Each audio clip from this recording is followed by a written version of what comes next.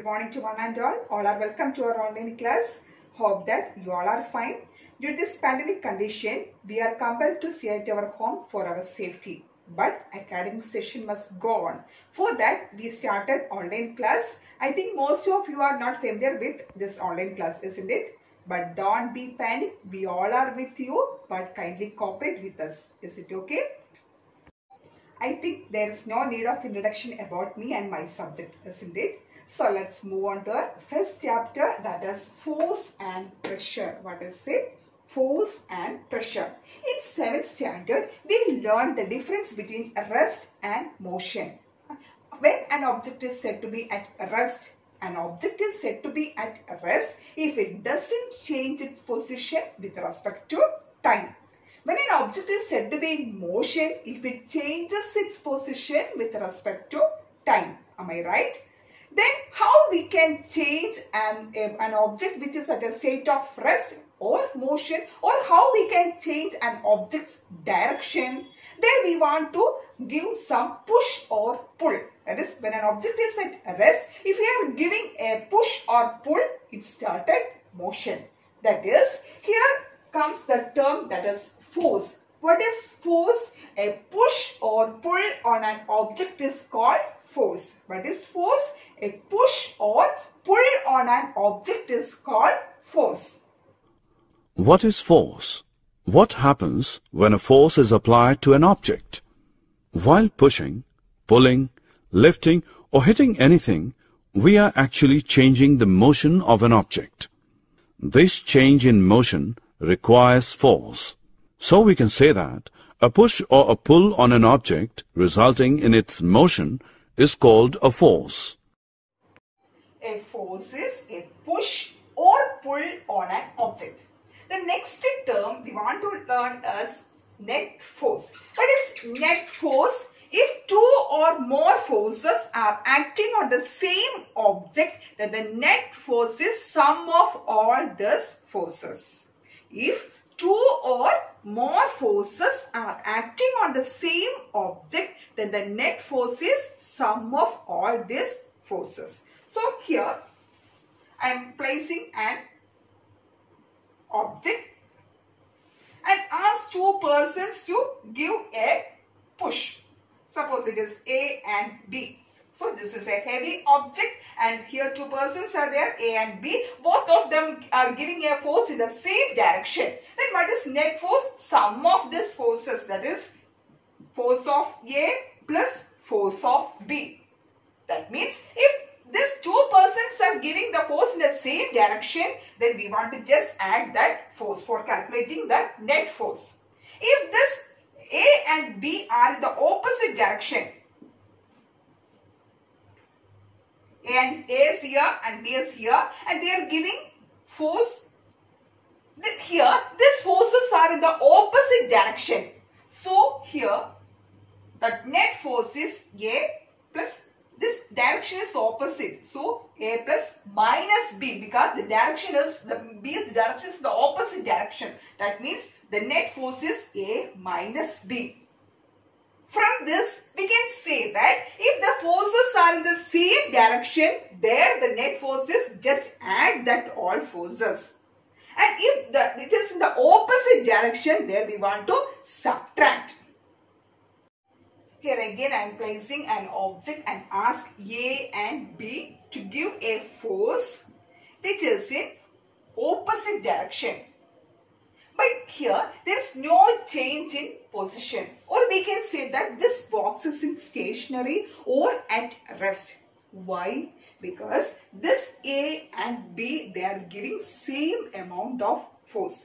In this case, we can say that it is a balanced force. What is it? It is a balanced force. Then what is a balanced force? If these two forces acting from the opposite direction are equal in magnitude, then we can say that it is a balanced force. The two forces or the forces acting in the opposite direction are equal in magnitude. We can say that it is a balanced force. Is it clear? Then when we are expressing a force, We want to write its magnitude and its direction. What is magnitude? Magnitude means the amount or the quantity, that is magnitude, and we want to specify the direction. Why we want to specify the direction? Because the force depends upon what direction. When we are calculating the net force, sometimes we are subtracting the force, sometimes we are adding the force, because it depends upon direction. So when we are writing the force or we are expressing a force, we want to write its magnitude and want to specify its direction. Is it clear? Force may be balanced force or unbalanced force. Then what is the difference between this balanced force and unbalanced force? For balanced force, net force is always 0. What is it? For balanced force, the net force is always 0.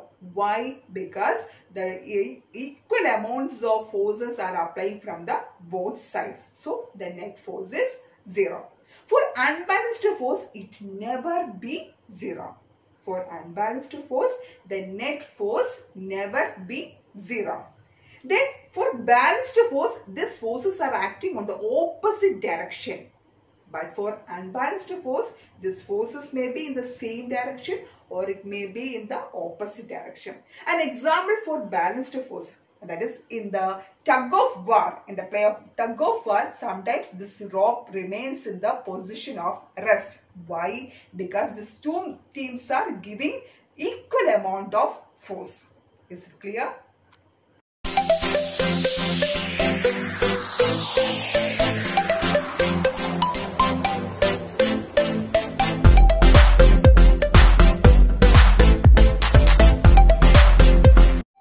Our next topic is effects of force. Suppose here there is a ball which is at state of rest.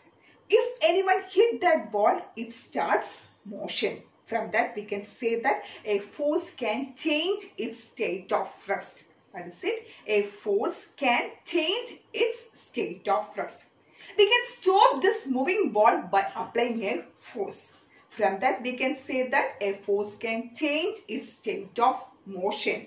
So what are the 2 points? The first point is a force can change state of rest. Second one is a force can change its state of motion. For a moving body, if we are applying a force in the same direction, we can change its or we can increase its speed. If we are giving the force in the opposite direction, we can decrease its speed. From that we can say that a force can increase its speed or decrease its speed, or we can say that a force can change its speed.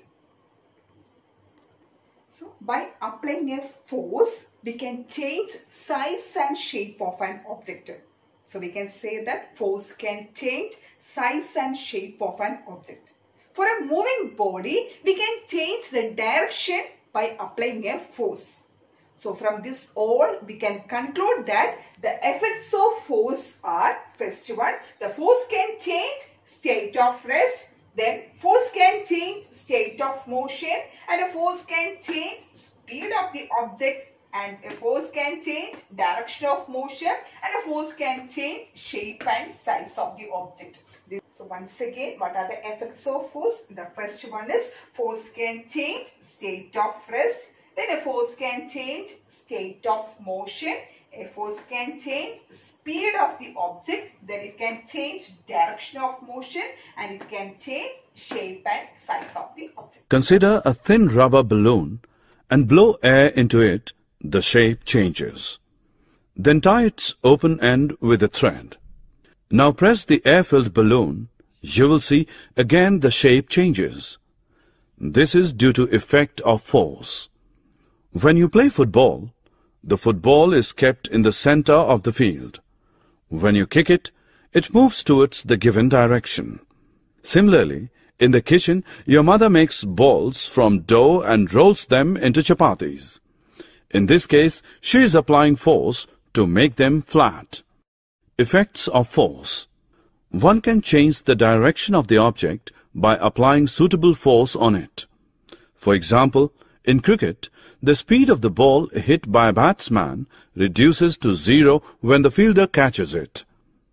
Also, if you kick a moving football, the speed of the football increases. So we can recollect what we have learned today. That is, first we learned about force. What is a force? A push or pull on an object is called force. What is force? A push or pull on an object is called force. Then we learned about net force. What is net force? The sum of all forces acting on the same object is called net force. Then the net force, if the forces are acting on the opposite direction, then the net force, that for calculating the net force, we want to subtract this force. And for the forces in the same direction, for calculating net force, we want to add this all force. Then we learned about balanced force and unbalanced force. What is balanced force? For balanced force, the net force is always 0. And it is acting from the opposite direction. And for unbalanced force, the net force never be 0 and it is acting on the same direction, or it may be from the opposite direction. Then we learned about effects of force. These are the effects of force. So let's wind up the class. See you in the next class. Thank you.